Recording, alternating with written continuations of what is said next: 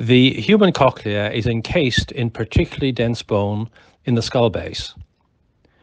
Here we are removing that bone to reveal the helical shape of the cochlea with its dense bony core or modiolus.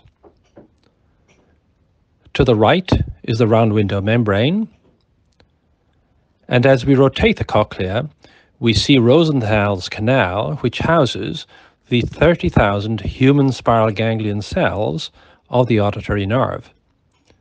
Now we will view the inner ear as a surgeon would during an operative procedure.